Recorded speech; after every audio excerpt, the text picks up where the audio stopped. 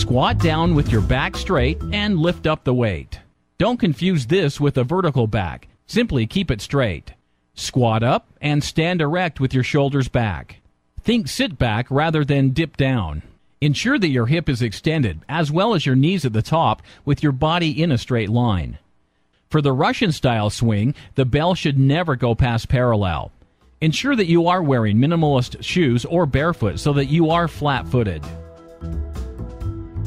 If you liked this video, please be sure to give it a thumbs up below. Be sure to subscribe as we have more helpful videos almost every single day. If you have any questions that we can answer for you, please be sure to come and visit us at showmehowtodothis.com.